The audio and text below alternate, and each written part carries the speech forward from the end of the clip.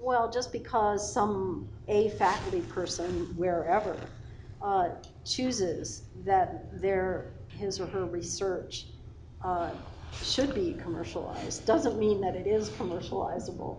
And that's managing those expectations is one thing.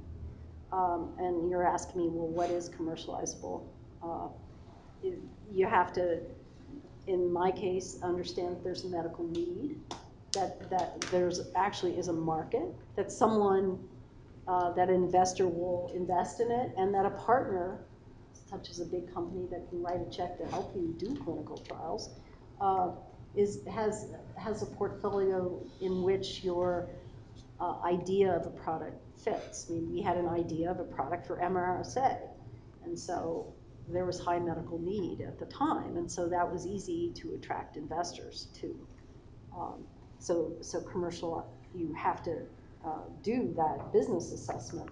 What also doesn't work in my experience is, and I probably get hit with a brick, is that faculty, just because they invent something, doesn't mean that they can run a company or put their 50 cents in the middle of a company.